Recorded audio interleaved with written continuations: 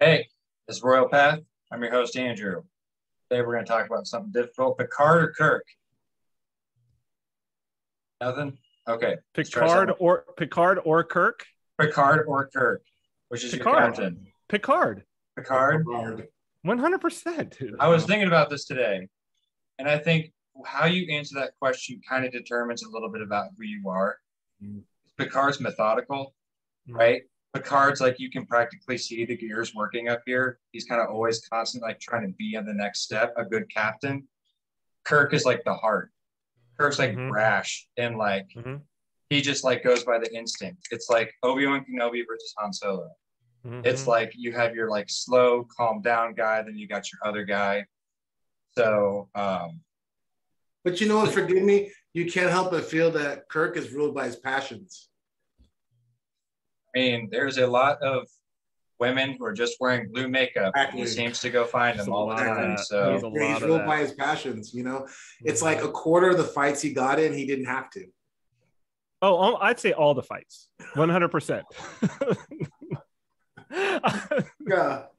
And then when you think about Picard, what is it? I might get the number wrong, so everyone forgive me. But there are four lights. Yeah, exactly. Exactly. I mean, that alone. I mean, just like, and I know it's stereotypical, but the make it so. That's like that's who Picard is like that is him. And then Kirk is like, we do whatever the heck we want. So anyway, Royal Path, that stuff. So I thought I would actually start because I actually wrote down some questions that I think I would be remiss if we didn't at least like address. There's probably some like okay, so like first off, just simple, basic. Father, what is the royal path? You talked about it a little bit, but where does that come from? What particular saint from what particular region, perhaps, somewhere in Russia said that? And what does it mean and kind of why is it important right now? Yeah, that's great.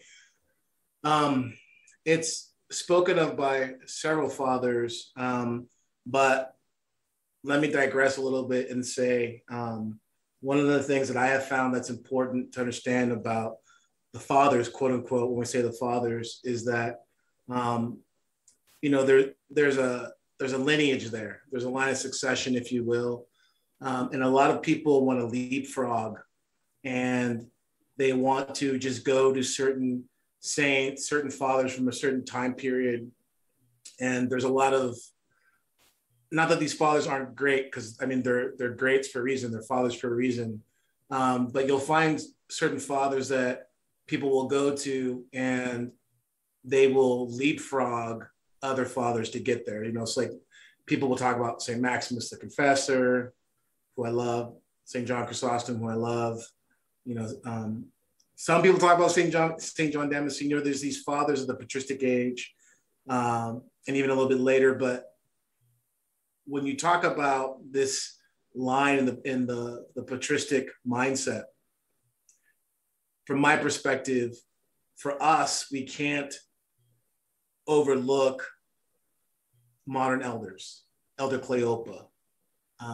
We can't overlook, Saint Sophronia of Essex. We can't overlook St. John Maximovich, St. Theophan the Recluse. But even speaking of St. John Maximovich, his spiritual son, Saint Blessed Seraphim Rose.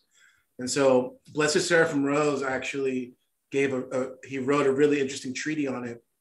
And that's kind of really the core of it is his being torn about some of the theological issues and some of the atmosphere that he found himself in the church at the time. And there was these extremes.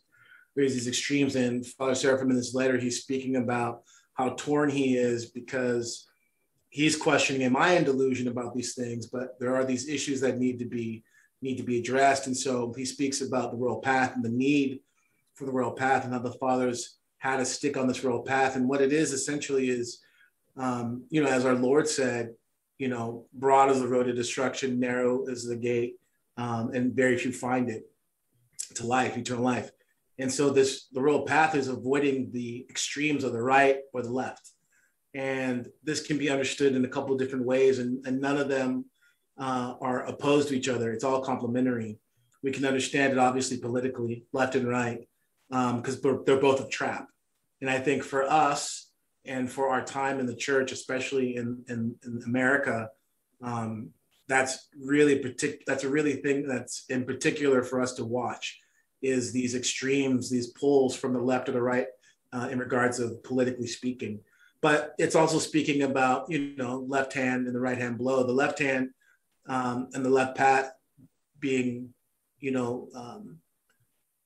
sins of a more corporal nature, gluttony, lust, these things like that. But the sins of the right, which are more pernicious, prelist, spiritual delusion, heresies, these are the sins, pride, vainglory. These are the ones that come from the right.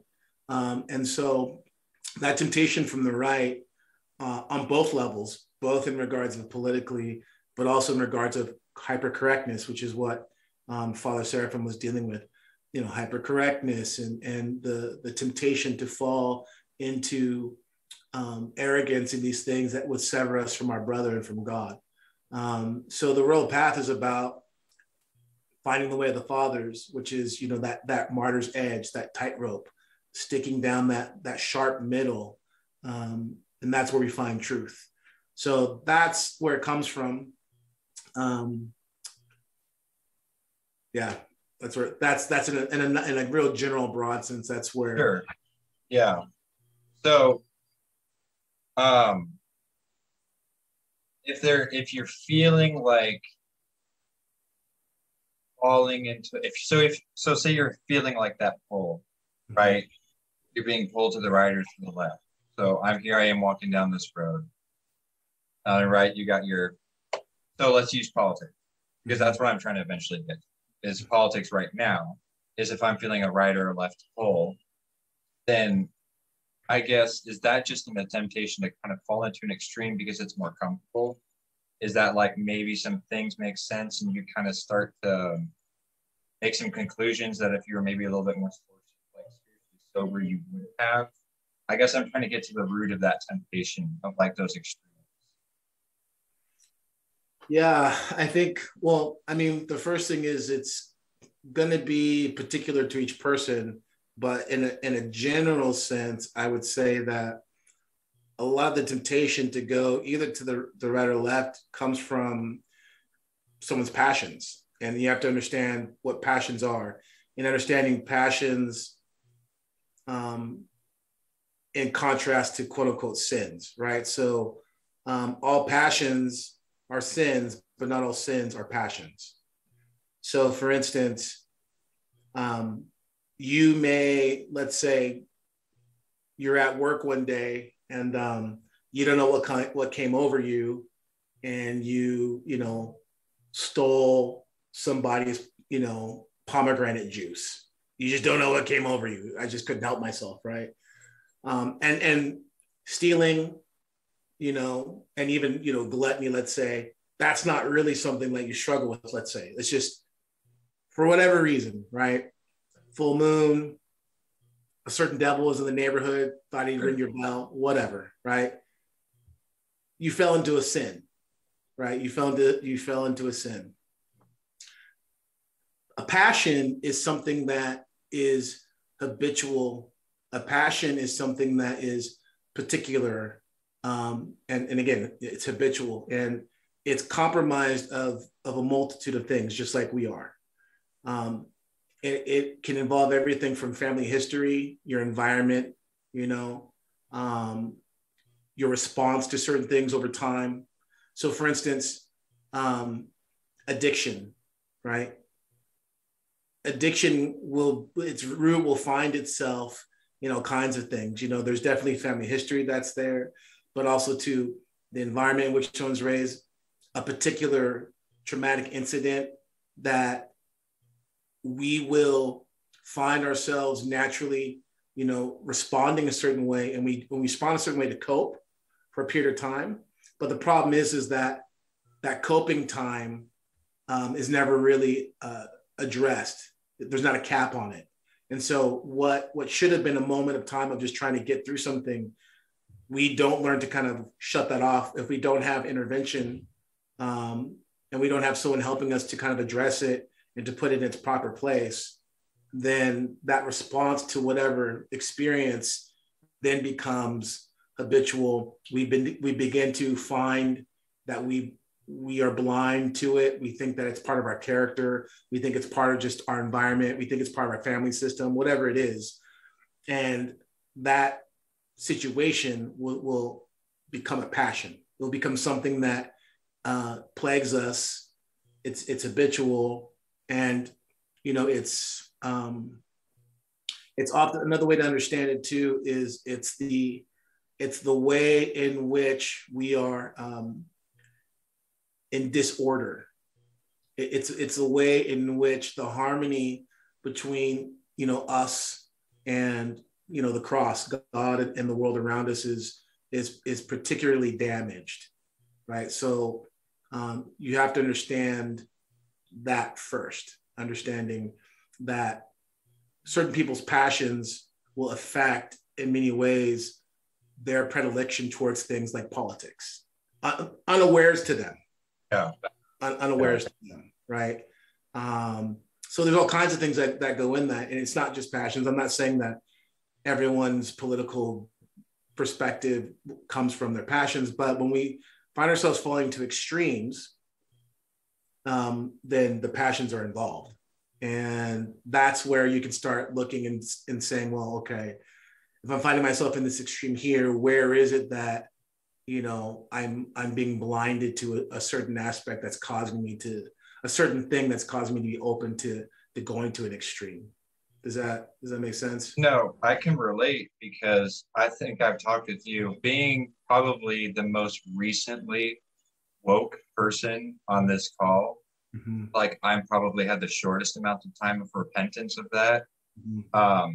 I can say that a lot of my views stem from my dislike of conservatives, Republicans, because those were the folks that I was hanging out with when I was younger, and that church broke bad.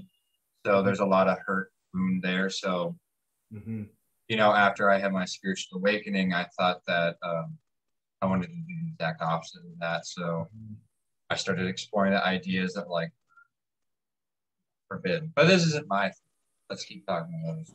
Yeah, this is what I actually wanted to bring up, because I think that this is the big reason that I wanted to do this project, is because what I see around me, and every time I see it, it gives me this sick feeling in my stomach, is either people on the left or the right. So let's just say just to say it, I'm going to say woke Trump, right? With QAnon being the furthest to the extreme, right? So woke Trump. And what I see is, and I saw this, I think when it first became apparent to me, it was obviously 2016, but I realized that I had experienced this quite a bit, that it was something like, I don't like what this side is doing over here. And because I don't like what this side is doing over here, how I offset that is I am going to go as far to the other side as I possibly. So it's almost like they're seeing it as a balance, right? That it's this side is getting too heavy, so I need to go heavy on this other side that is as far in the extreme. And if we have equal heaviness on both sides, then there will be somehow a balance in the force. Mm-hmm. But it's no. Then all you have is everything moving from the middle out to the extremes. And that's where things are terrible. Whereas the royal path is not a reaction. And I think that this is the key, because what I see, the biggest thing that I see where this all goes wrong, and I'm seeing it start to develop, is, and this is why I wanted to do this project, is the sons of Peterson. I've been warning about this. Mm-hmm. The sons of Jordan Peterson, is that as Peterson fell away and decided that he was not going to pick up his cross, that he was not going to acknowledge the truth and existence of Christ and God, and as he actively pushed that away, and as it started to kill him, all of these guys now went to this neo-reaction. It even calls itself neo-reaction, right? So it's like they went to this reactionary movement on the right to try to offset the wokes. But whereas they're missing that the idea of the royal path is like, the royal path is, and the gate is narrow, the gate is there. Mm-hmm. You're heading toward the gate. The gate is independent of what's around. Those are the things trying to pull you off the path. Mm-hmm. And like, so this is, I think, this is what Peterson was presenting, right? But it's what is definitely missing. Like he was presenting like clean your room. That's independent of everything, mm-hmm. right? But so what's missing is this, and I even see it among Orthodox, that it's like, well, let's go, Catholics, I certainly see it, but it's like, let's go as hard in this other conservative, let's just like signal as far as we can on the right. We're not like those other Christians. Right. Yeah. I mean, but I'm just like, that's what I'm hoping, Father, to like, you know, we talked last time, and it was, I thought you brought up this beautiful thing, and I've been thinking about it all week, where you know, we were talking about the most pernicious statement is there is no difference. Mm-hmm. And I've just been thinking about it so much. Mm-hmm. And it's not the difference between left and right that I think is important. It's the difference between the royal path and everything outside of it. Right. Yeah. Right. That's what I don't know. That's my thought, Father, I mean, but that's what I would like to hear expanded upon. I mean, I think the thing is, you know, having like a memento moment, like, let's go to the end and then kind of work backwards, right? Like the thing is, it's Christ. And so the royal path and that, what you just brought up, the fact that it's not contingent upon whatever extremes or whatever the wind, however the wind is blowing, you know, build your house on rock and not sand, whatever, however you want to look at it, it's Christ. So the problem is all kinds of people say Christ. Right, the transgendered, you know, Episcopalian bishop is for Christ, quote unquote, right? But then, you know, to the other extreme, you know, Kenneth Copeland's for Christ. I mean, there is something that is amiss for a lot of people, and I think the thing is that. And this is orthodoxy, right? Christ is not and cannot be, you know, built upon our projections if it's Christ, right? We do not seek to change the church. The church needs to change us, right? We do not seek to make Christ likable, approachable, watered down, or built up. That's another thing, you know, people will want to make Christ into this very, I don't know, like Christ into some mega tyrant. And they will oftentimes forget the mercy of God, the mercy of Christ. And so I think the thing is really being able to submit ourselves in such a way where we're really looking at this and looking at all the little breadcrumbs the fathers have given us to really check ourselves and say, okay, well, where am I, right? Am I, because it's all about fear and control, right? It's all about fear and control. The left or the right, there's a fear of the world going in such a way and I'm not a part of it or I'm not in control of it. Therefore, I will construct whatever Tower of Babel I need, climb that tower, and, you know, begin to call on the God and bring the God down to me. So people do this in the guise of Christianity all the time. And this is getting into like Antichrist, you know, but I think that's really key that we establish that first, because when you begin to, and I think that's what a lot of people who are, I think that's when someone is repenting. This is one of the things that they find very early on, if you're going to actually encounter Christ through repentance, is you have to build up a tolerance. You have to build up the ability to say, this is painful, but it's necessary. This is painful, but I have faith, meaning I have trust in God. He's going to use this pain because I am aware that my perspectives, my opinions, my tendencies, my passions have led me into delusion, have led me to hurt people, have led, whatever the situation is.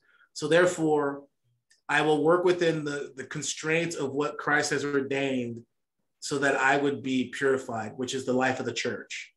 And that's why,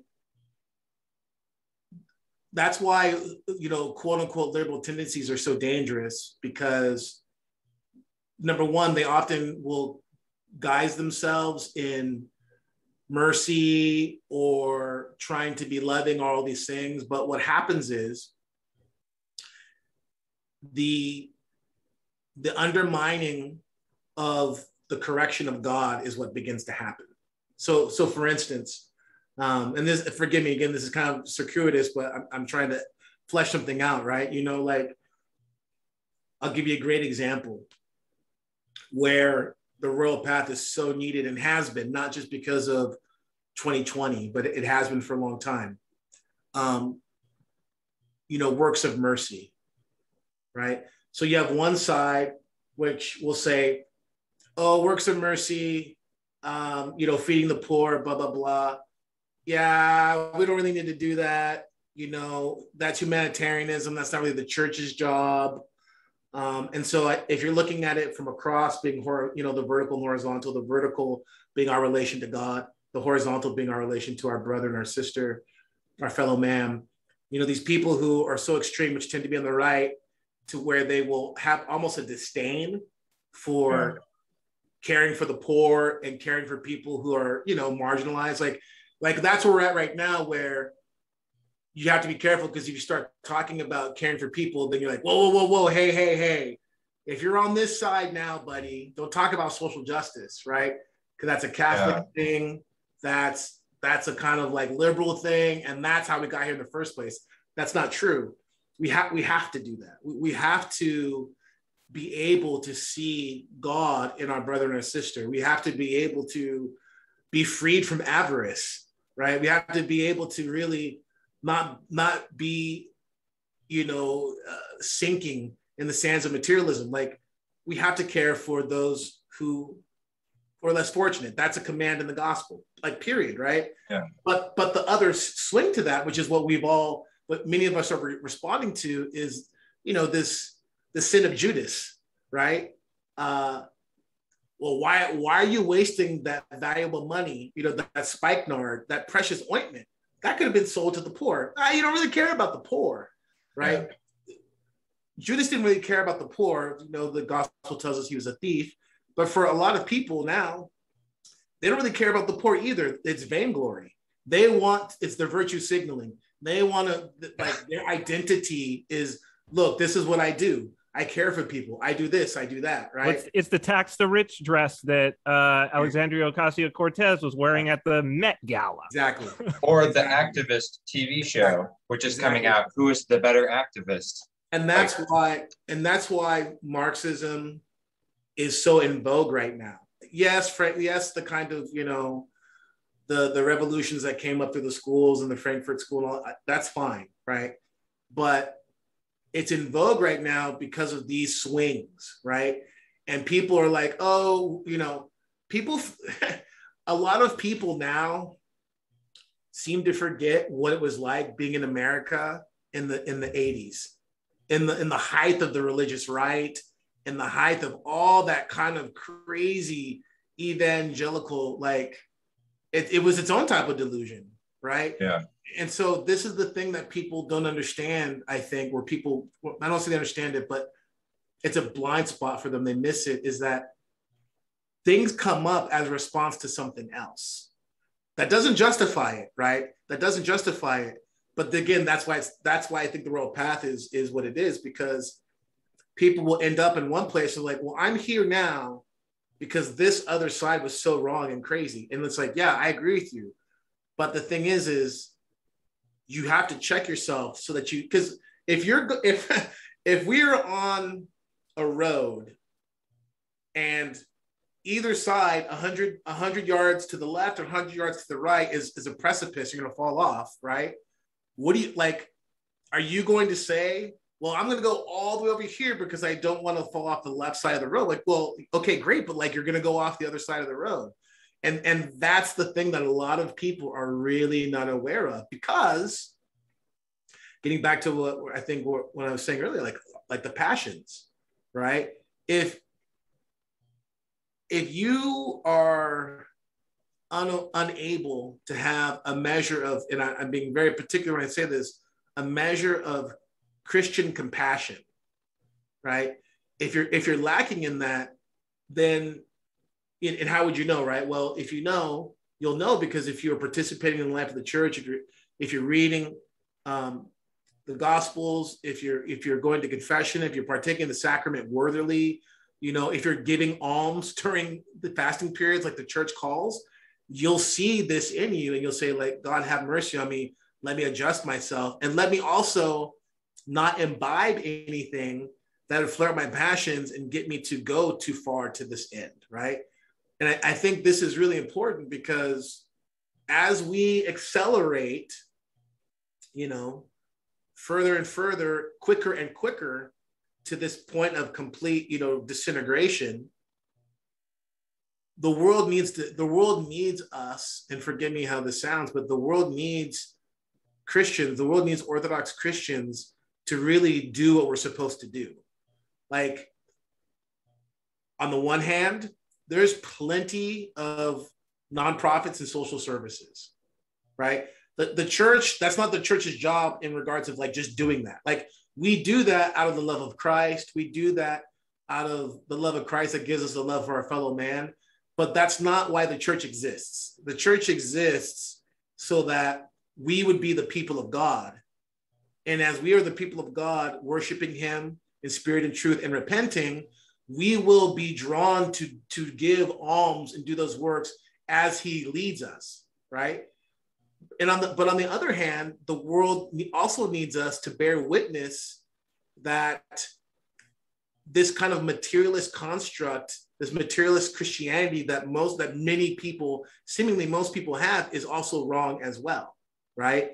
We can't fall into the error of Judas. We have to say that, like, no, we worship the living God, and this God is holy, and this God who is holy does, and will continue to lead his people in such a way that they will, yes, be separate, yes, be set on a hill, but never in the sense of a detriment to the world.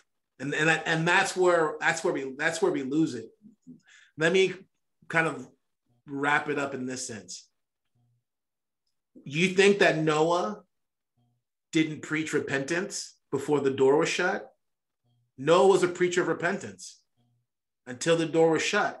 It wasn't for Noah to know per se who was going to come, who was going to repent or not, but he needed to preach. And so this is what I'm trying to say, what we need to do. We need to build our arks. We need to be in the ark, right? But we don't do it in a disdain for the world. We do it because our Lord will preserve us. This is how we are preserved. And we also do it in the sense of hope, right? And so the preaching of repentance is hope. And this is another area people go wrong. They get into like, repentance, and it's almost like punishment. They talk about it like punishment. Yeah, people want to beat others over the head with repentance. And when our Lord and the forerunner said, repent for the kingdom of heaven is at hand, that's great news. It's the gospel. It's the good news, right? The good news is that we can change with the grace of God, and that we aren't dead in our sins. We aren't dead in our blindness. We aren't dead in our disease. We aren't dead. We have the ability to enter into life. That's the good news. And I think that's one of the reasons why, in particular, a lot of people at some point in time have come across this, shall we say, one aspect of orthodoxy, usually internet orthodoxy, which totally turns them off. Part of it is because they enter into something media res in the middle of it. They enter into something, the context of a conversation, a thread, and they're not in the family, so they don't understand all the nuance of what something's being discussed. And so they just see these people being like, well, such and such counsel and such father, and words like heretic. And so on the one hand, that turns people off because it seems like that's not loving. But what it is they don't have the context to really understand what's being said there. And that's why the internet's one of the many reasons why it's dangerous. So that's one reason. But the other reason is that for a lot of people and a lot of Orthodox, they maybe have not entered into the church because of repentance, but rather entered into the church seeking correctness. They got the elevator pitch, 1054, the West is wrong, all that stuff, which is fine and true. But that's not what keeps you there. That's not what keeps you in the church. What keeps you in the church is you encounter God and he begins to change you. And that change is repentance. And it's a joyful, wonderful thing. I didn't say it's painless. It's quite painful, actually. But it's the type of pain, it's like the person who likes to work out. I mean, you look at someone who's got a great body, whatever, it's like, that person has learned to embrace the pain necessary to get those gains, right? So this is what we need to learn to do spiritually, is to embrace these things, which includes saying no to our passions, saying no to our kind of dispositions uncritically, and really saying, hey, I had this perspective, I had this behavior, I had this process. At least let me say, does this line up with the church? Does this line up with what the Holy Spirit would have in my life? And if it does, great. You know what I mean? Like between you and your spiritual father, great.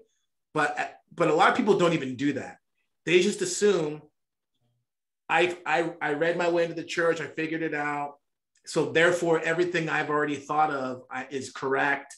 And so they never think to submit their thought processes to the light of the church. And I think that's why so many people find themselves to extremes. So that's kind of what I wanted to talk about is, so I've heard you say before that Antichrist, not mean against, but in place, right? Okay, so with that, and so I had a lot going on, so I hope I'm making sense. But so you have this foundation of in place of. So it sounded like almost everything you were talking about just there was really essentially people want the means and not the end. Because you can still feel very good about yourself. Repentance isn't necessary if you go help the homeless. It seems like sometimes it's almost like the hashtag be kind. Like just be kind. Be kind. No, love. Love is love. It seems to me, I've always picked up a little bit on that. It's like almost saying like, I can do this myself. Like, I don't necessarily need I'm a spiritual person. I embrace like the universe and I don't need change. I don't want bad feelings in order for me to be able to do that. I don't need to necessarily change who I am. In fact, I need to be exactly who I feel I am and not like really worry about the work, like not really worry about having to do any heavy lifting. It's almost like it's like a proclamation, like, that new creed, the love is love, science is real, Black Lives Matter, like new creed? The new creed. Yeah. The new creed. Yeah. It's almost like, I don't know exactly how to say this. And I'm just, it's like, I don't need God for this. Like, That's I don't exactly need it. Yeah. So if we're looking at it, yes, that's exact. So in place of, like, that's kind of where I kind of get the feeling, and I'm just speaking as a layperson here. I have no theological training. I've read about half of a bunch of books that Father Turbo has given me. So that's about where I'm coming at with my theology. But it seems like that's building this foundation for this greater thing to come along and be like, yeah, you don't need God. To eventually like, yeah, you do, and I'm him. Like, and I've been him this whole time. Like, you know, like generations from now, or 5 years from now, or 10 years from now, somebody could come along and be like, hey, all this stuff, yeah, it turns out you don't really need repentance and stuff like that. Like, that's not what's important. What's important is that we be kind. That's just like, it seems to me like a couple steps towards like laying the way. Well, did you gentlemen see the new Talking about the governor of New Antichrist. York? The new governor of New York, this little speech as we're recording this, it was yesterday, I believe, or it may have been earlier today. There's some video of it. She gave a speech at a church, I believe, a Protestant church, if I'm not mistaken.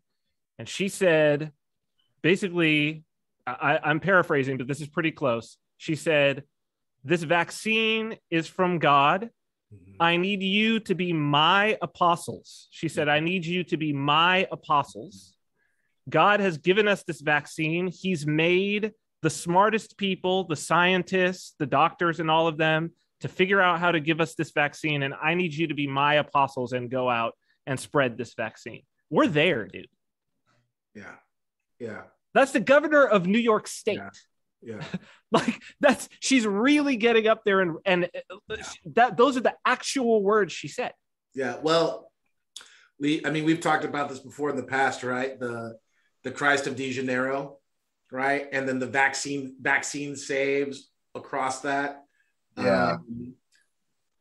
Certain hierarchs, God help us, saying, our only hope, the only light at the end of the tunnel is the vaccine. No mention of Christ.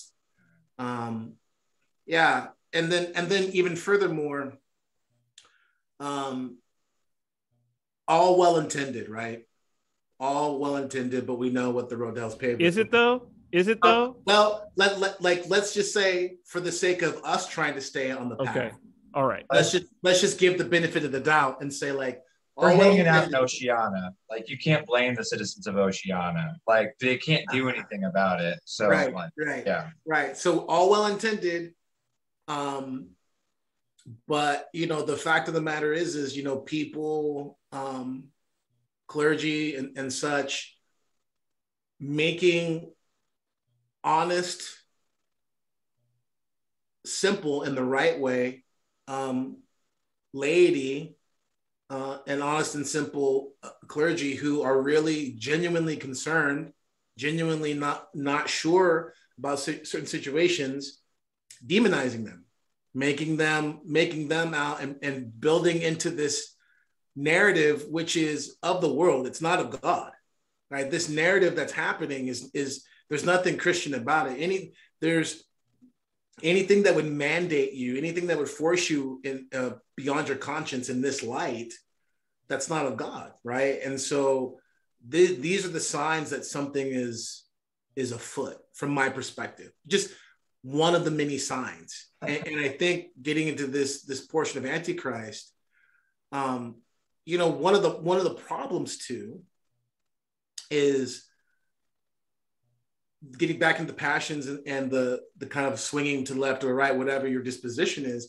I mean, you had people now who, okay, the vaccines, whoa, like full stop, right? And I'm definitely full stop anti the vaccine, right?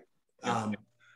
But I was anti the vaccine when Trump was pushing it too, right? And so that's the whole thing. Yeah, that's the whole thing. So you got people who are like, well, the vaccine's good when Trump's doing it because I trust Trump's FDA and I trust Trump and blah, blah, blah. But, and it flips, right? It flips for people who are like, I hated Trump, blah, blah, blah. But now, goodness is prevailing, all this stuff. So this is the thing, right? And this is where I think a lot of Orthodox right now, where we are all, seeing certain things in common, right? The wokeness is crazy. The divisions are crazy that it's brought about. Definitely all the crazy liturgical reforms people brought in the name of, COVIDism, all that stuff, right? That's all sure. But the problem is even though we may find ourselves here, that doesn't mean I'm going to drink the Kool-Aid on this side either, right? Because there's a thing called a Judas goat, which a lot of people maybe aren't aware of, but a Judas goat is a goat that's trained to lead the other goats to a place of slaughter. And, this goat gets out, basically. And I think this is the thing that a lot of people just aren't aware of. They aren't aware of this tendency. I mean, I don't know, I guess people don't watch enough pro wrestling, but this reality that you got to have this heel that's going to, kind of like trump it up, no pun intended, on this one side. And I think all this boils down to a very, I mean, you've talked at length about this, Cyprian, and in your work outlining the dim age, but, NPCs and all this stuff, it's like people think it's at the layer of politics. And the thing is, I'm okay with that. I don't expect anything else from people who are not in Christ. I know that sounds terrible, but that's just how I see it, right? The thing that kills me is people in Christ who are on that level. They're seeing everything from a materialist lens, on the psychological level. It's just the politics. It's just this person views this and that. And they're not seeing like, no, it goes a lot higher than that. The whole thing is broken. The whole thing is fallen. Use your news, because then you can feel it. Yeah, and people are completely unaware of it, and that's why, from my perspective, especially looking at how, that's one of the problems with a very academic, like an exclusively academic approach to the faith, is that you end up like we've talked about before. You end up in the camp of Tony Stark, and it's tough because you can look at certain things and go like, well, look, this all matches up, this makes sense, blah blah blah, right? Are we talking about the Civil War thing again? Yeah. Okay, awesome. All right, I'm on board. I mean, but if you disregard your heart in that sense, like Cap, right? If you don't go with where your heart's leading, then it becomes very difficult to navigate these things. And, for a lot of our friends, I just have to tell them, like, and this is, my famous line, but a lot of people think the Antichrist is going to be, an 800-pound crack smoking Black lesbian, right? He's going to be like, I'll see it. I'll know the Antichrist. And It's going to be everything that I find repugnant. And it's just like, no, actually. It'll be Matthew McConaughey. It'll be Matthew McConaughey. Yeah, the least offensive person you could possibly imagine. Right. You know what I mean? And that's what we're looking at, And I hate to do this, but for me, there's certain things that there's certain characters, there's certain players on the scene that, and I just, people don't like it. It's not the best. I can't give a good reason except for just my spidey sense is tingling. Something's not right, There's certain players, high level players, hierarchs, heads of universal churches, right? Where that salt, that savor of Christ, it isn't there. Yeah. It isn't there. And you're like, no, something's wrong. That's confusing. That's hard. Speaking as a layperson, that's really confusing. Like 2020 happened, and suddenly I started to really having to question who is actually my leaders here. Because I was kicking back on my laurels for 6 years of my work. I assumed that patriarchs that, I don't know if we really want to name them or not, had my back. I assumed that they were good, holy people, sure fallen, some of them, but generally I trusted them, And as a layperson, I don't know if you have, if nobody has, and I would really, really recommend Priestman Cosmos on his page has a section all the way over and it says Talk 82 notes, and they're fantastic. He debunks like a bunch of the reasons why, and I won't get into it, but he debunks a bunch of like the reasons why like people have quoted saints. Like I think, I don't remember who the saint was, and he's a fairly big one, so I feel bad for not, but he talked about this thing about if you, in a time of plague, if you spread the plague knowingly, you know, if you're not taking the proper precautions, then like you're sinning, you should be like the penance of a murder or something like that. And Priestman Cosmos like breaks that down. That's taken completely out of context. It's a canon. It's a canon that people have been throwing around. Oh, really? It's a canon? Yeah. Well, it's the interpretation of a canon, actually, that people have been throwing around. And yeah, I would advise everyone to go and look at what Priestman Cosmos says, because I mean, these are the times that we're dealing with, because again, on the surface, it feels right. It's like, well, why wouldn't we want to be loving? That's what we all heard last year or whatever. Well, why wouldn't you want to be loving? Like, don't you love your neighbor? You know, all these things, you know, like you don't want to kill your grandma, all this stuff, you know? And I'm like, well, like, where was that in 2018? Where was that? I mean, the fundamental nature of reality changed, but not in the way that they think, right? The fundamentals of biology, none of that changed. It was nothing crazier happened. And they, well, of course it is a pandemic, blah, blah, blah. But I would submit to people, the reality of it is they're parroting, they're echoing something that they've been conditioned with. Yes. It's not, there was they're not experiencing it. It's not in their they can't be like, oh, my neighbor on this side, they died, and my neighbor over here, they died, and my aunt, she died, and the guy I work with died. It's like, how many people at your work died? Okay, like if this was a real plague, somebody at your work is dead. Okay, in a real plague, like your neighbors are dead, or just someone you know, because exactly. Like it's like no one I know. So and it's always like, well, no, my friends, brothers, cousins, coworker, and it's like, bro, no. Right. No, at that point. Yeah, I mean, even again, let's step it back and be like, okay, a virus. Okay, great. They've happened before, right? There's been times of plague before.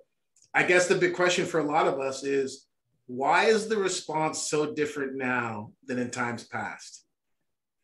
Moreover, what a happy coincidence that all these other things on the geopolitical level are lining up with these anomalous responses to a novel virus, right?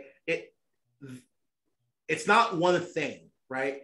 And I think for me, that's one of the things that's a good way to stay on the path is don't find the one issue, because that's the extremes. I got this one issue, and this is my hill. And there's Hello, Catholics. Yeah, the one issue. I wasn't gonna say anything. there's a place for that. Okay, blah blah. But it's like it's the whole thing, right? It's the whole picture. And so it isn't just like the one thing. It isn't the fact that obviously the narrative, the statistics, I mean, all the stuff that was thrown out is cooked, to say the least, right? Yeah. That's obvious. And even then, the numbers aren't that impressive when you actually break even then down. The numbers aren't that impressive. But let's just give someone, let's just, for me, right?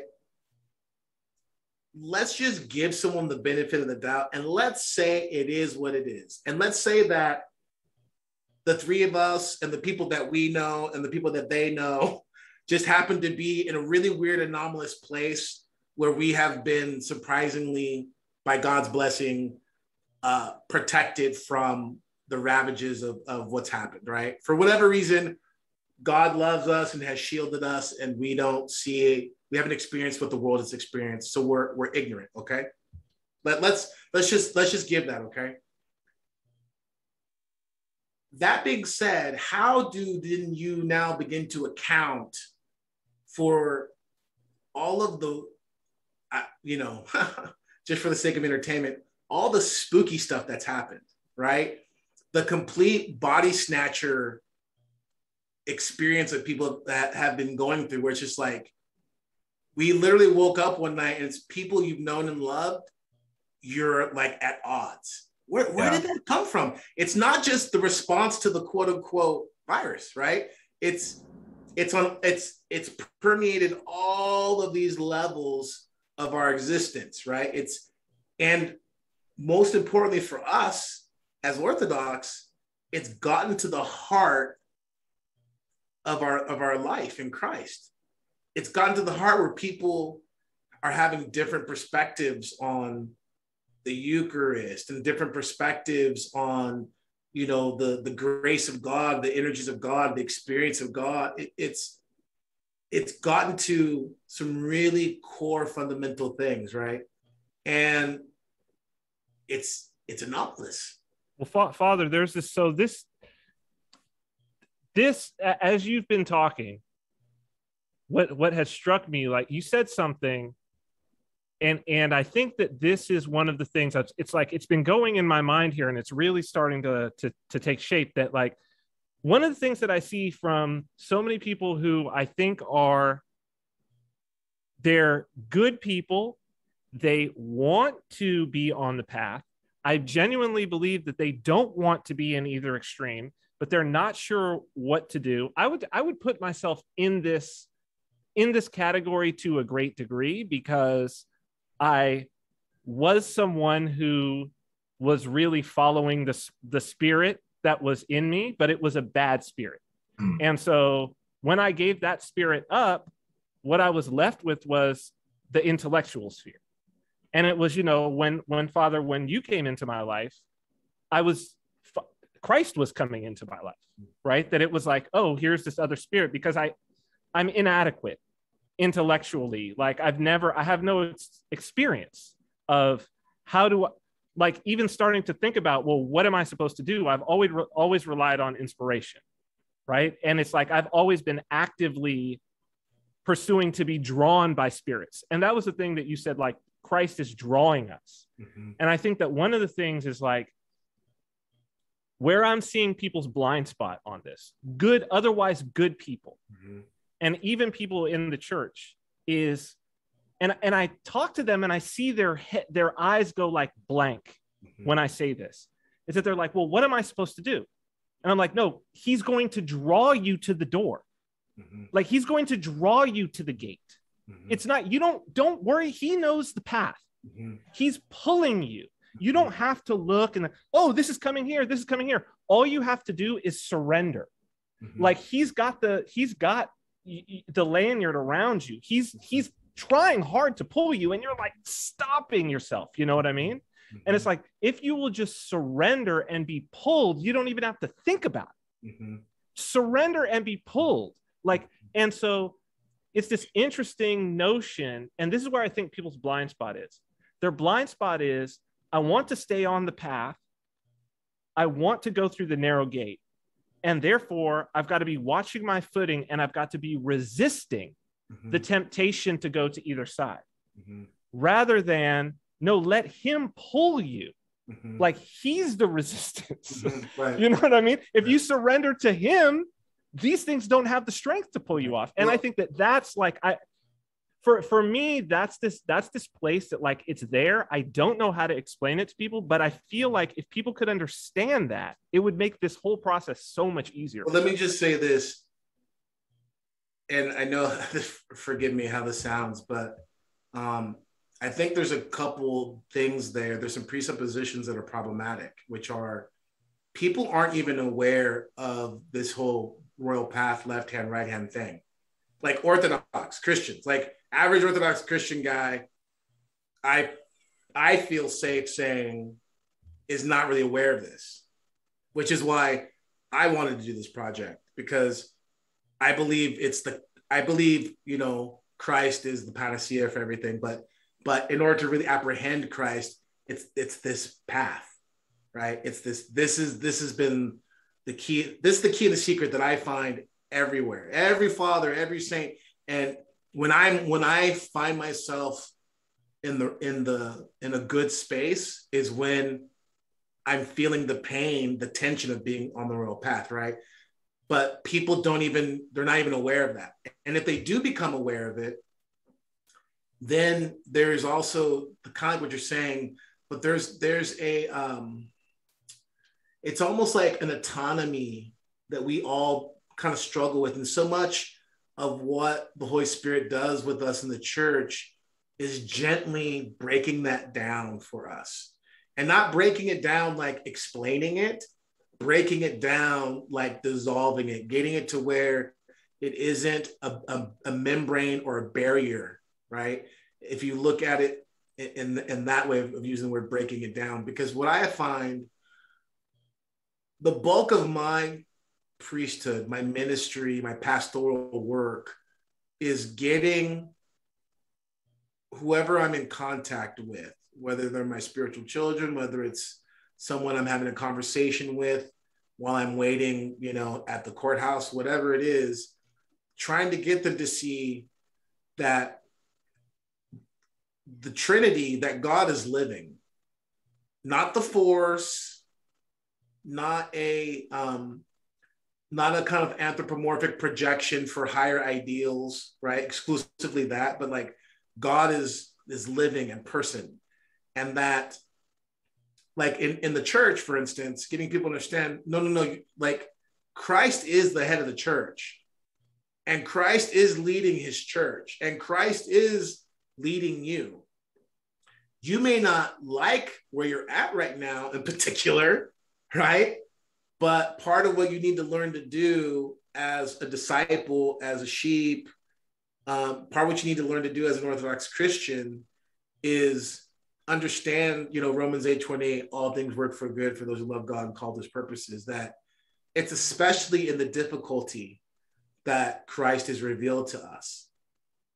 And when you begin to understand that, then you're like, oh, there he is. Oh, right? I've had some people comment to me in the past, like, they think I'm too bold or whatever. I am, God forgive me. But I was like, man, you talk about God like you know him. And I'm like, yeah. I mean, because that's kind of the point. Yeah, that's kind of the point. It's, I try to explain to people, I have so many crosses in my life that I would have never chosen them, right? The only way I would embrace those things is to me, that's the evidence of Christ in my life. Not just putting up with them, but embracing them and finding life in them. Finding life in these things that when I was a, 18-year-old, 16-year-old, 21-year-old, it was like repugnant to me, right? Moreover, it's still happening, right? And this is the big thing for me where, 2020 was a big wake-up call. And 2020 was, from my perspective, however you want to cut it, either way, it's a call of repentance and judgment. It's a crisis, right? Yeah. And God has called this crisis upon the world, and judgment comes to the house of God first. God is calling all of us to really wake up and start really taking into account, who are you? What are you doing? Where is your relation to me? Where is your relation to the eternal things? Where is your relation to what matters most? Because I think that's, this is an apocalypse, right? This uncovering, and that's what's happening, is there's been an uncovering, and it's never as people think it is. Because when people in like the totalitarian movie or whatever, like they never like the dystopian like totalitarian movie, they never think they're in like a dystopian totalitarian like. Well, no author would have, like, they would have started to write this story, and then they would have given it to somebody to read, and somebody would have said, not believable. Mm-hmm. That would never happen. That's it's unbelievable. It's what you're writing would never happen. Mm-hmm. And that's kind of that whole thing I wanted to say earlier, which leads into something I want to ask actually Cyprian about, this immersion, this whole idea of like toe to tip. You just gotta believe in, like, not even science, because like I'm not like a huge proponent of science. I like science, it's a useful tool, but it's not. And I know that this is not necessarily what this conversation needs to be, but it's no longer science. It's what Fauci said. And that's pretty much, that is, what science is. Like, he's the mouthpiece for science. But I've noticed that like this enmeshment, like the eyes glaze over, right? And then I can actually kind of start to tell a little bit about, I can feel what's going on when people start using other people's words. Mm-hmm. When they say things ideological possession. Mm-hmm. Yeah, they're possessed. So that's an actual, okay. That is ideological possession. Jordan Peterson was the first person to introduce me to this. And what he said was exactly what you said. He said, you can always tell somebody who's ideologically possessed because you always know what they're going to say next. Yeah. And that's what you just described. Yeah. Because that being estranged or at odds with your family members, that's my experience right now. And, we were kind of talking about it one time, and it's not this way with hardly anybody I know in my family, but my aunt, who is I'm very close to, like, maybe we should just like not talk, because she knows how I feel. And that's not common. There's not many subjects we can't talk about. And the fact that, like, whatever, beside the point. Let's all put that away, because there is actually I don't know that it's beside the point, man, because it also brings up this other idea that, and Father, I wanted your thoughts on this as well, is it's like, we are talking about a royal path, but like, is there only one path? Because in the same way that I feel myself drawn by Christ, I look at these people and I see them being drawn by something. Mm-hmm. It's not just because, like you say, it wasn't them. So I know these people and I know what their passions are and I know who they've been. And it's like something got introduced at a spiritual level that is it's pulling them. Mm. And they've surrendered to it. That's the other thing, is they've surrendered to the pull of whatever this thing is. And it's pulling them towards a gate as well. I mean, it's like, sorry, Holly.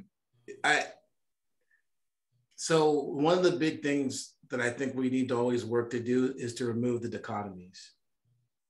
Because what happens is we think, again, like I was saying earlier, it's on this level, psychology, politics, you know what I mean? Whatever it is. And it's like, no, it's all working together, right? It's all working together. I find some pretty common threads that, like, I find a lot more common threads for people who have been, the spell they've been beguiled by the spell. What's not so common, and this is tough, is why some people escaped the spell, right? Or what allowed some people to wake up, right? But the common thing about the spell, and people are gonna roll their eyes, I don't really care, to be honest with you. It's just, it is what it is, right? But there's like a common thread of, heavy, particularly like Facebook users, heavy watchers of the new, like certain news outlets, right? I mean, it's all the same thing for the most part, but like, certain news outlets, people like heavy watchers of these things, a lack of real critical, a real critical eye for those outlets. One of the things that we've talked about at times is, another common thread is, and it's, again, there's always exceptions, but like for a lot of boomers, like they were raised to have just, well, the news is the news. Yeah. Walter Cronkite is just, they have trust for it. They have trust. Yeah. Walter Cronkite is just giving me the facts. And it's like the third reference to 1984 I'm going to make tonight, but the part at the end where he like holds up the whiskey or the Victory Gin, when like at the last minute the troops get saved, like it's this like they're gonna head for destruction at the last minute. We just got news in that this whole other militia came in behind, and everyone's like, yes, like that is exactly like that's the truth. That's what happened. And that's why it's so good. Like that's I can trust this. This is my thing. Right. And so the thing is there's this common thread in which the medium in which the spell was casted is fairly obvious. And then again, I mean, we can get into all kinds of fun, rabbit holes, in regards of intelligence agencies and psyops and all that. But the thing with that is well, what do you like? People think that first of all, man, let me even step back a little bit, even say something else that I find really common, and especially for our brothers and sisters who tend to be more, on the left side of things. And depending on who you are and how you look at me, you might consider me there too. I don't know. But one thing that I found under their common thread, besides the Facebook usage, besides the trust of establishment and the news, it's a absolute ignorance of demonic forces. Absolute ignorance.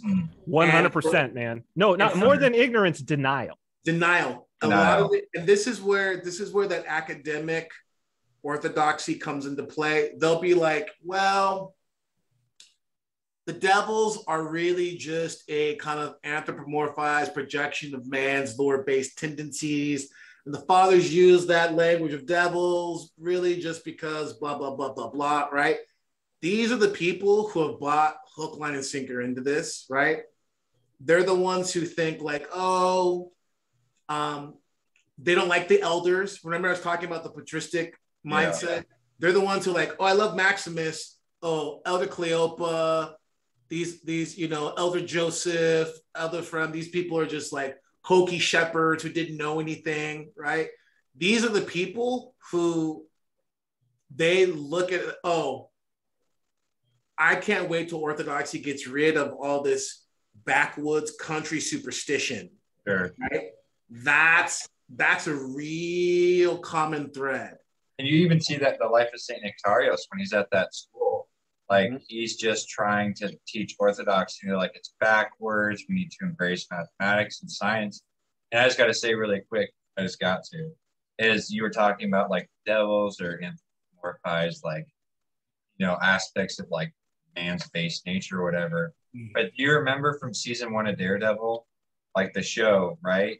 When he's talking to that priest and he's like, does the devil exist? And the priest is like, well, seminary, we learn it's the adversary or something like that. He's kind of talking a little bit, I don't remember exactly what he says. And this is more how it made me feel. So I don't think this is actually like how it went down.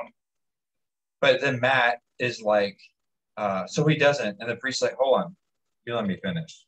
And then he starts talking about this time he was in this village. These warlords came and like tore down the village and like killed everyone. And he was there, and he's like saw like a person walking out of the burning building or like a burning hut, I think.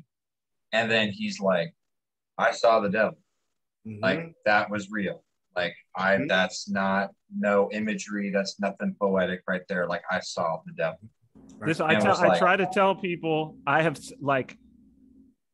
have seen people turn into things in front of me. I have seen their faces change Bilbo Baggins into something else. Exactly. I've seen that happen in real life when I was completely sober. And when you see it happen, it's ugly. It's undeniable. Yeah. Then there will be no question in your life ever after that, because what are you going to deny your own eyes? It's like, no, I literally saw this person change from something that is human into inhuman. I saw it happen. The other thing with that though too is, and this is another thing that I found is, and again, there's always exceptions, right? But when you experience that, there's a fear that comes in, that there's a fear that you encounter that is unlike anything else. Like I have had, listen, I'm just dogs bark and cats meow, right? I've had knives pulled on me. I've had guns put to my head. I've seen people commit suicide. I've seen people murdered. Like all this stuff, right? All this stuff, right? The fear when you encounter a manifestation of a certain level of a demonic entity, it's something else. And that's the thing is, that's why I'm like, I don't really care. I don't really care who's going to say to me. And someone say, well, you're in delusion. That's fine. But I'm just telling you, once you've experienced this, it changes your, and those who have experienced it, they know what I mean. It changes your whole experience of reality. Because then you start to see it more. You start to see it more. And to be honest with you, things that people who have never experienced that fear, it's not like I don't have fear anymore, but I don't fear those things in the same kind of categorical level. Because once you've experienced that kind of fear, it's very, very different. It's very different, right? Because it's something you have instinctually, you have absolutely no defense against. Yeah, like you encounter this and you're like, there's nothing I can do against this. Right. Like there's nothing I can do as a human being because I'm experiencing something that is at a level above my human ability, my greatest of human abilities. Right. And I would say the other side of that is this too, which is even more unfortunate. There is a holy terror that happens when you encounter the presence of God to a certain level. And that's another thing I just find a lot of people maybe haven't encountered, because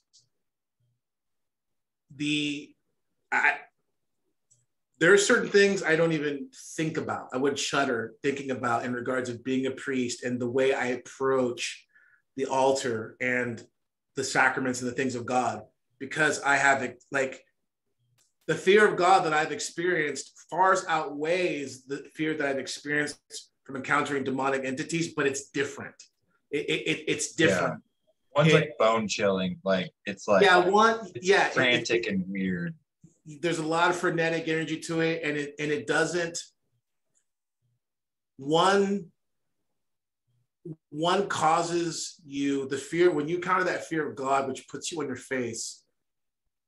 Your only response is, forgive me. Your only response is, how dark you are, how dark you are, how impure you are, right? When you encounter demonic darkness, it's a terror, but it's a terror of this darkness that is beyond it's evil. I'm not thinking about myself. Yeah, I'm concentrating on this thing. I'm like, what is up with that?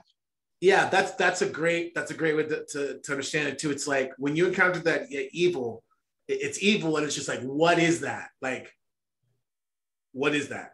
When you encounter the fear of God, it's just like you're exposed, right? And you're exposed on such a painfully beautiful, blissful, terrifying. It's all of these things at once. And so there's a big difference there. And I find that, and this is why experience is so important, because for many people, their information hasn't become knowledge because they're lacking experience, right?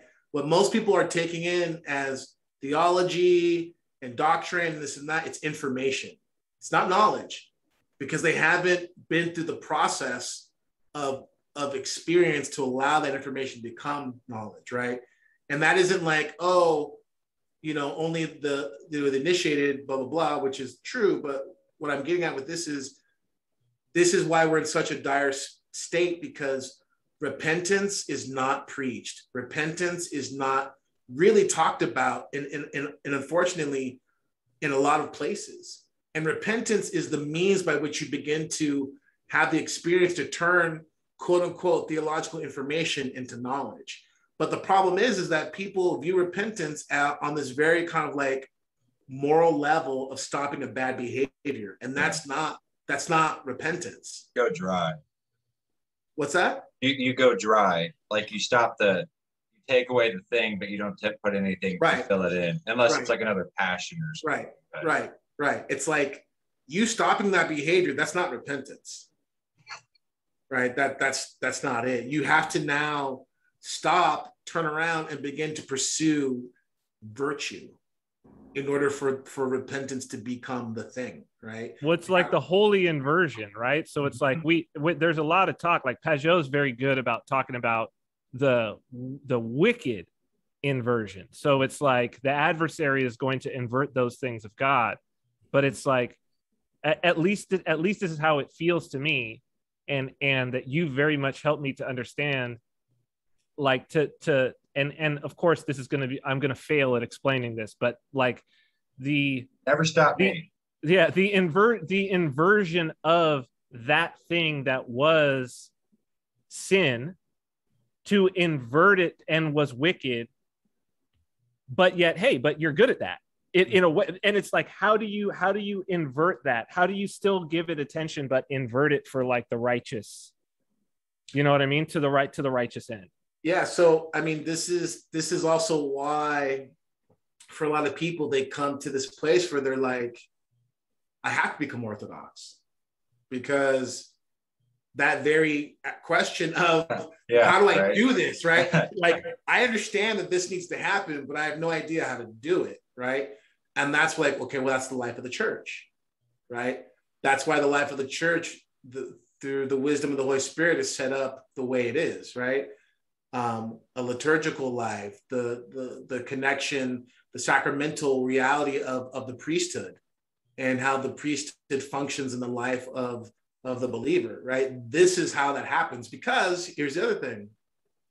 We talked about this at one point, was like, the thing about the spiritual father is that he is aware that God is working profoundly, intimately with that individual.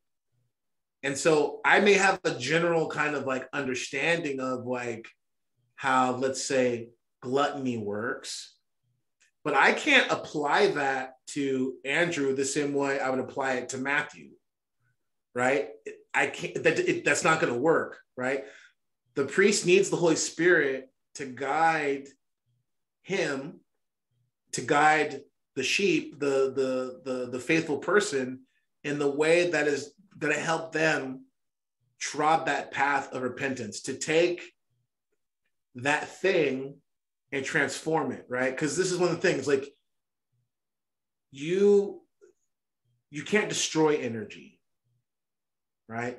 So if you begin to see the passions as an energy, and then you have to begin to understand, I'm not necessarily going to go in there and destroy. I have to divert it. I have to arrange, or I have to help a person take that energy and put it in a way now that's going to, propel them, motivate them, lead them to virtue.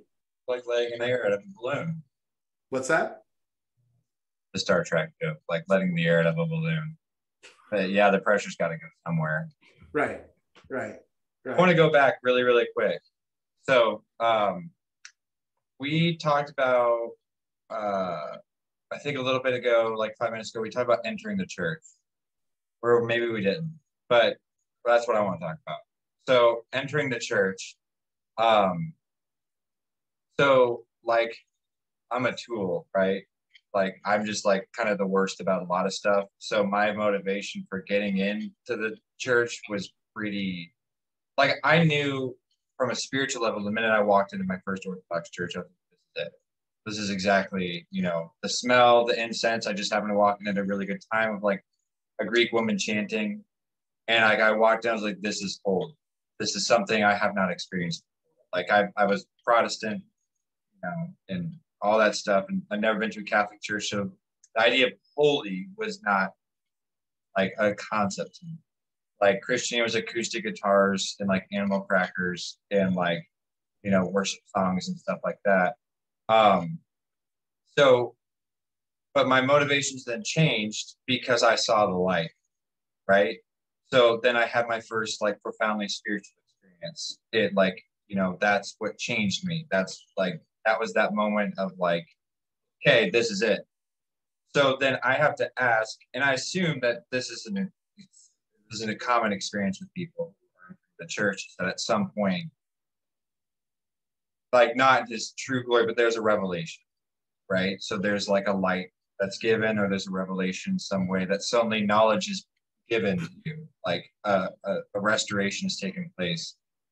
I guess I had to wonder, I guess I assumed that, I thought that was a pretty common experience, but I wonder intellectual, when you end up in a place of intellectualism within Orthodoxy, is that maybe, do you think that maybe that stems from a lack of that experience and coming in based just off of intellect? And you're like, this is really neat. I love hearing about the Fourth Ecumenical Council, you know, or is that an experience that then grows cold over time? Because I could see it going that way for me. If I'm not nurturing it, if I'm not working it, if I'm not praying and trying to stay humble and participate in the life of the church and the sacraments, then I could see that growing cold. I guess my roundabout way of asking this question is, how do you think an Orthodox person falls into intellectualism to that degree? Was there an experience and it grows cold? Or was there no experience and they kind of just, well, rationality is rationality, you've been rational this whole time, you're going to end up in a rational place. So, yeah, I think that is like my question, is like, how does an Orthodox person end up in that cold, sterile field of like intellectualism and rationality, but like an actual like fur-bearing icon would trip them out, where they would be like, what is this? Like, how is this happening? So forgive me. I guess I'm like a one-trick pony. If that trick is Christ, I'm cool with it. I was gonna say it's Christ in the sense of someone said, well, I have Christ. I'm obviously, you know, like, how could you say that? Like, I'm a priest or whatever. But like, because I've known priests who, you know, they're like, I don't even know if I believe. You know what I mean? Like, God help them, right? God help them. They end up in these places, from my perspective, primarily from, right? It's in the context of not just what I've said, but I mean, you have to imagine this is just a podcast, how long we've been talking, right? It's bigger than this, but it is a lack of repentance. It's a lack of an awareness of repentance, because repentance is forgive me for putting this, repentance is almost like the aphrodisiac in regards of your connection to Christ. Repentance is the thing that keeps you hungry and keeps you wanting Christ and desiring Christ and needing Christ. I need a savior.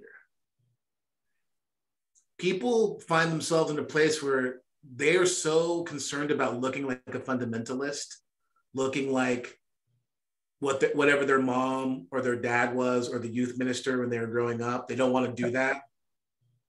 So they'll go to these extremes to avoid that. And so that's where you get people who they'll talk to you all day about the most seemingly arcane and, you know, kind of complex aspect of Orthodox theology, but yet, you know, their heart is cold towards Christ. Like, how does that happen? That's how it happens, right? And it's a kind of like, it's idolatrous, right? They idolize their identity, how they want to see themselves, whether it's in contrast of their fundamentalist mom who they're mad at because she made them go to Sunday school, right? But, you know, they still feel guilty, so they can't quite not be a Christian. You know what I mean? You have that situation. You have people who have aspirations to be perceived a certain way, no matter what it is. And Christ will get in the way of those things. And it's a lot easier to try to sidestep that, and to be frank, to some degree, begin to allow an antichrist spirit to come and be in the place of Christ and be like, no, see, I'm a Christian. Like, I'm just sophisticated, right? That's the sophistication. Yeah, the Antichrist is sophisticated. Christ is going to make you, if you really surrender, Christ is going to make you look like a fool to most people. Yep. And it's foolishness. The cross is foolishness to those who are perishing. And I would say that like that ability, excuse me, not the ability, the willingness to embrace the cross, that is where, or the lack of, is where people find themselves in that place. Because it isn't about, right? So we're not anti-intellectual prowess, obviously, right? It's like, it's great, you know, it's like, I know I'm a dummy, but that doesn't mean that I have to like, you know, I don't despair anyone else there's far, like most priests are way more, you know, erudite and brilliant than I am, right?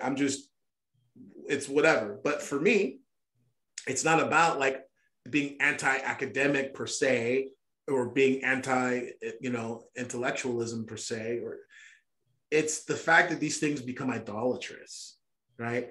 Because I know very good, incredibly brilliant people who, I mean, I just love listening to them, and then, you know, their ability to, you know, expand on theology. It's just wonderful, right? And they are good, humble Christian souls who are genuinely loving God and doing their best. It's not about, it's the sophistication, right? It's that, it's not even sophisticated, it's the sophisto thing, right? It's when that is the mode in which you are like, it's that slick mode, it's that slickness that you're looking for, right? That's the problem that I find. Of course, there are always exceptions, right? But generally speaking, I think that's where it comes from. And again, kind of getting us back to the royal path thing, it applies in every level. It's kind of like one of the kind of earlier things that was going around, you know, people on Facebook, you'll find one person who kind of like will give the good arguments and people will begin to parrot it, right? So like, oh, well, you know why people like conspiracy? Because it makes people feel like they're in the know. Like that was one thing that was going around a lot in 2020, right? But see, the problem, and there's truth to that. There are people who, and I've met these people, and this is again what I try to do to help people get back on that royal path, right? Which is, okay, they may find the church, Christ, blah, blah, but it's just like they're still consumed with the quote unquote conspiracy, right? And I'm like, okay, that's great, we see it, but we have to kind of like pull back from it, because there's always been conspiracies. Like, I'll tell you a big secret. The principalities and the powers, the fallen ones, have been doing this from jump, right? The Sibyls, right? Herod, right? I mean, you know, we can go on to all the great movements, all the great religious movements, all the gods of old, right? These were all conspiracies to some degree, if you will, against the Christ and against his chosen ones. So nothing's changed. We employ, to a greater degree, technology, but you know, the writers at the MCU, they weren't that clever, right? Because everyone loved, and forgive me for being that guy, you know, I'm that guy's like, I was wearing Toms before you or whatever, like, right? But you know, oh man, I love the Thor thing. We're just like, well, you know, magic is really just technology we don't understand, blah blah blah. Okay, you guys know me. I've said this a million times, but for anyone who's never heard this before, fine. But like, I'll tell you, what's the difference between a scientist and a sorcerer, right? The sorcerer is more honest. Yeah. I mean, the sorcerer is more honest. Like, that's the only difference between the two of them, right? And so like, demons know what Facebook is. Like, there's a time where I genuinely feel like angels and demons would be perplexed by a computer. Like, I would be like, they would be like, well, I don't know what this new thing is. Like, I more tend to deal with like technology from like 500 years ago. And then, of course, sentence. And I'm like, oh, wait. Yeah. Okay. All right. I see that. Let me tell you something. There was a Romanian Orthodox church back in Anaheim, where I'm from, and the priest there, a great priest, and an iconographer. And I remember seeing this icon he did outside of his church. It was just like mind blowing, right? Mind blowing. I first saw this in like 2000. I saw it like 2004. I think it was when I saw this icon, and it's the judgment, right? It's hell. But 2004. Okay, this is 2004. He has demons on laptops. Oh, and I was like, that's cool. Yes. Wow. Right? Because on the one hand, people are like, okay, obviously, like, yeah, your computer's killing you. It's a portal to hell. We all know that. Okay. As we are using the medium. But it's also on that level that you're talking about. It's like, it's not like the demons, the powers aren't like, ooh, what is this thing? Television. Yeah. Ooh, what is this thing? Like, it's like, everyone do yourselves a favor, read the book of Enoch, and then just kind of get an understanding of how this stuff all just kind of trickles down to human beings. You know what I mean? And the thing is do you have the humility to just acknowledge that that's how it is? Like, we've talked about this before. It's like being a creator. I've had this experience so many times where I have an idea, at least I think I have an idea that I think originates from me at the time, right? Don't do anything with it. 6 months, a year later. It's always 6 months. It's right? Always 6 months. Wait it's 6 like months. to the T, right? It's because, and then finally you wake up and you're like, that idea of like, it didn't originate with me. It's out there, right? Where is that happening? Where's that coming from? So once you begin to just kind of, this is part of what Cyprian was saying, but in a more broader way, you just need to, this is where this is why being Orthodox is so great. When you can just trust the church and just understand that the fathers, the elders, they're speaking from experience. They're laying out the cosmology. They're laying out the map of reality, right? Once you have the map, you now need to navigate, right? It's like, look, the three of us, we need to meet up in 2 weeks in, Malta, okay? How are we going to get there? Well, we're all three going to get there differently, but we're all three going to have maps. We're going to have to navigate that map, right? You trusting the church doesn't mean that you turn your brain off and everything's automatic. And the reason for that is because God created us that we would be in communion with him, know him, love him as free beings as he is, right? The problem is that we're not free. The problem is that we're in bondage to sin and to our passions. And so the life of the church, primarily for most of us, is about breaking that bondage and purifying us. And God willing, we'll get out of that to some degree in this life and start barely approaching some illumination, right? But that freedom, that's what God wants. Like God, and that's the big trick of the devil, right? The big trick of the devil has been not just like making himself not exist. Okay, that's great. But the big trick is, yeah, you know what? God is your abusive daddy. God is the daddy who drank too much and ignored you. God is the daddy who treated you inappropriately. God is the daddy who didn't give you you see what I'm saying? Yeah. All of these projections, this has been, the number one tool par excellence, because if you can get people to hate the false God, right? To hate the straw man, hey, it's been proven that that's enough for a lot of people, right? But the fact of the matter is when you begin to really encounter Christ, and then Christ reveals the Father to you and gives you the Holy Spirit, and you begin to see like, whoa, God is not who I thought. God is. Moreover, I'm not who I thought I was. On both ends, right? I'm not just, a piece of dung, which, hello, Calvinists, right? I'm not just a piece of dung. But on the other hand, I'm not the good person that I thought I was. All that good stuff I thought I did, it was really so people would think goodness of me, right? That's that royal path, right? When you come to that place of neither saying, Saint Silouan, paraphrasing him, don't say I'm a saint, right? Don't fall in delusion to think that you're a saint, but don't also fall into the despair of God couldn't save me, right? That's the royal path. That's Saint Silouan. When you find that space, what happens is you now are free. You are now free. And this is St. Augustine, love God and do what you want, basically, right?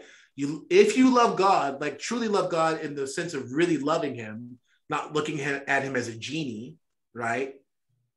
But as a son or a daughter, whatever, then these things that constrain us, our passions, our sins, the world, the influence of the devils, they begin to fade away, and you begin to operate in freedom, and you begin to navigate the map.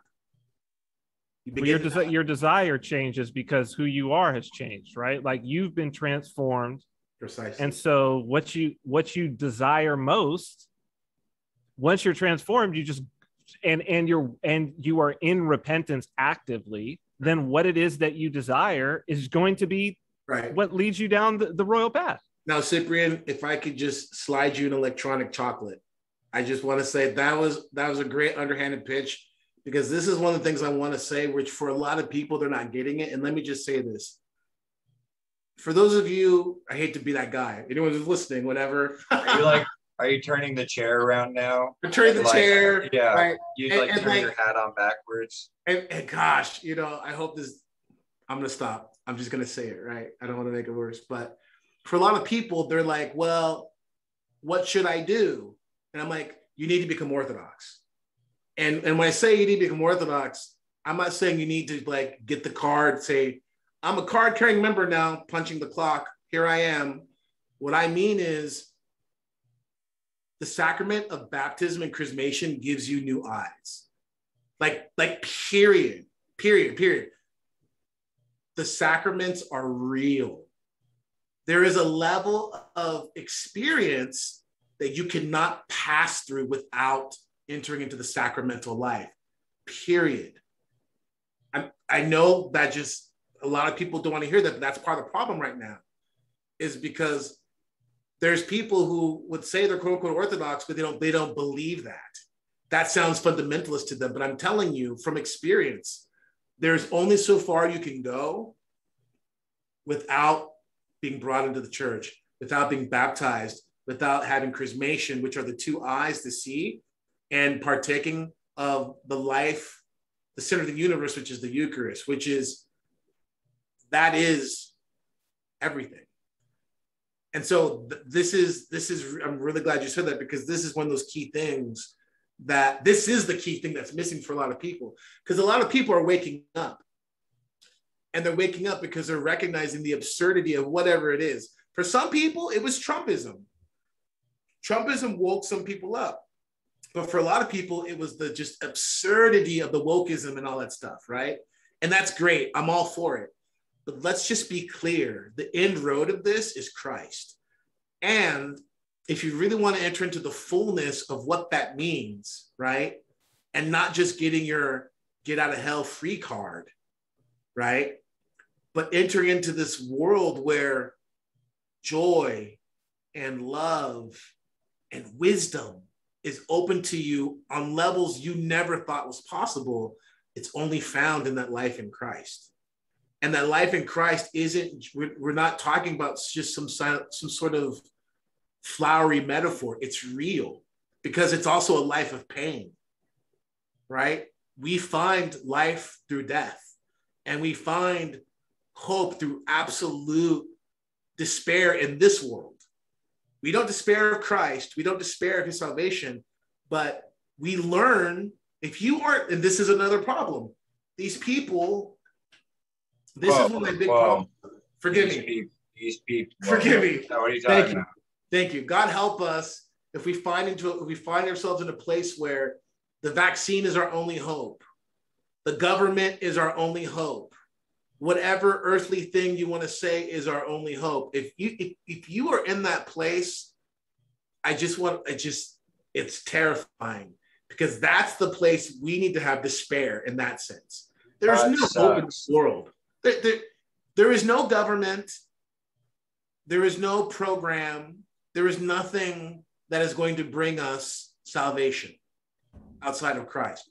Like, don't put your faith in princes and sons of men. Sons of men, right? Full stop. And that's too radical for people. And that's one of the big things is like with the royal path, what I found is, because I experienced it over and over again. People like to talk this way, mostly because they like being in the mushy middle. The royal path isn't about being the mushy middle. This isn't about trying to appease people. It's actually very difficult. It's very difficult to stay in that place and be like, I must be consistent with this, right? But that's the reality. That's why all these people who are like, you know what? I mean, sure, local government's okay, I guess.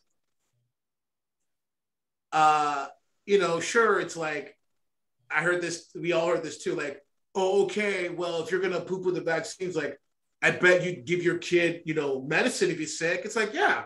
Yeah.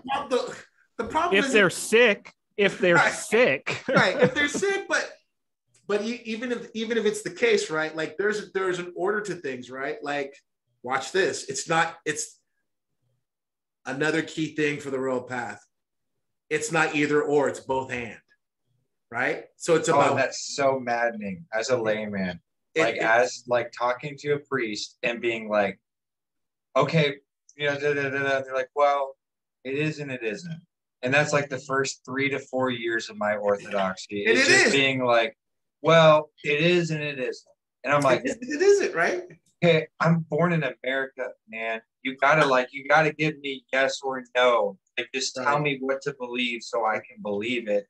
And unfortunately, actually extremely fortunately, that's not been my experience with Christ. Right. It's got to be knowledge, not, it's got to be wisdom. It's got to be experience of time.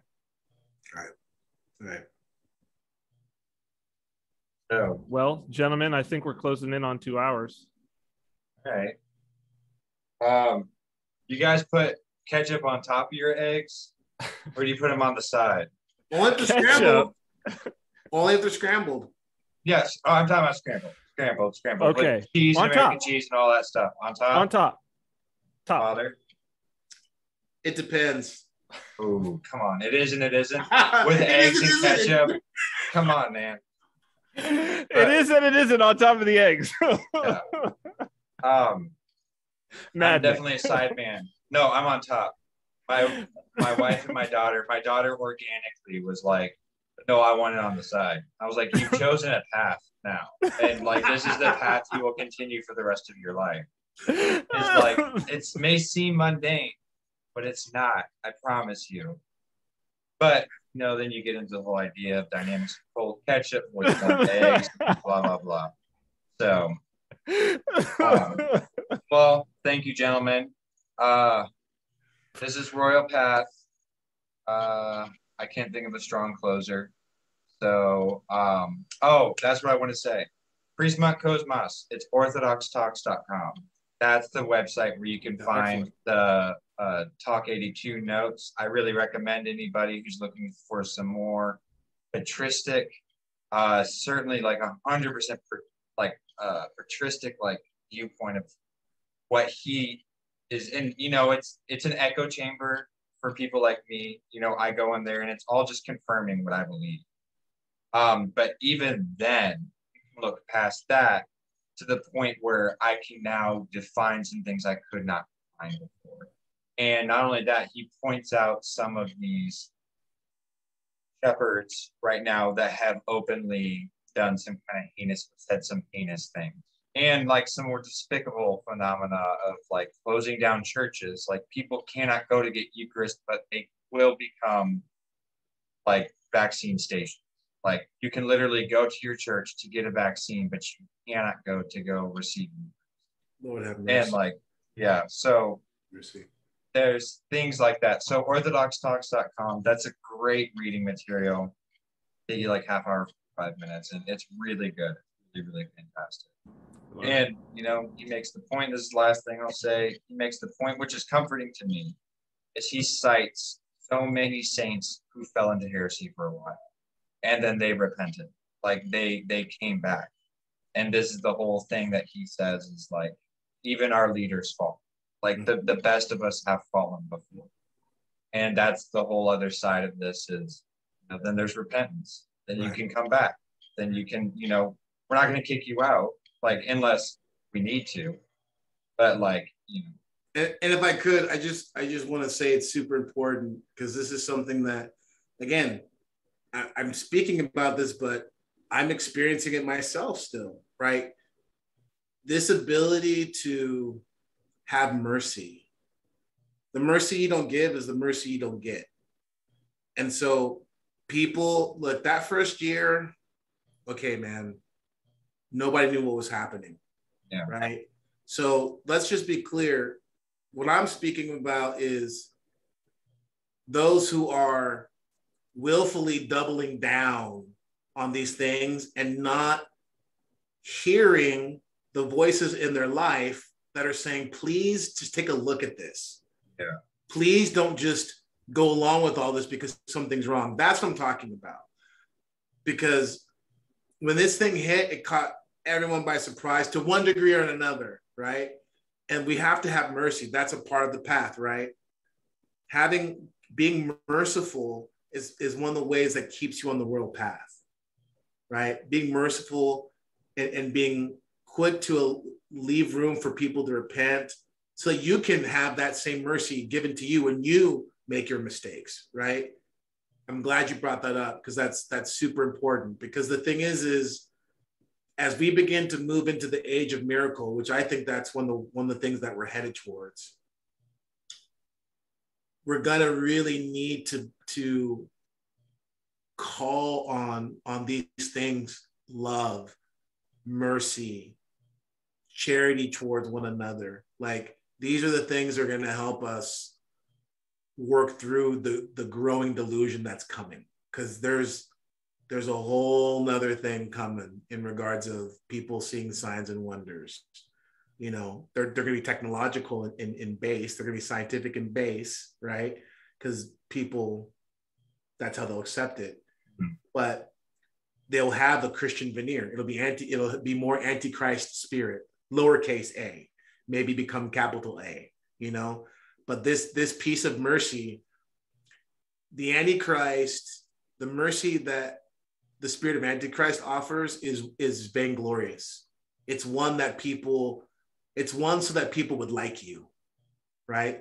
The mercy that Christ calls us to is one based in humility and repentance. Your own humility, your own repentance. Extending mercy because you know you need it. Not because you want to look like the good guy. Not because you want to be seen as nice and kind. That's vainglorious, right? But because you recognize, I too am a sinner, right? The publican, right? I beat my breast knowing that I need God's mercy. That's the difference between those two things, right? And so I just want to end it on that, because this isn't about bashing people.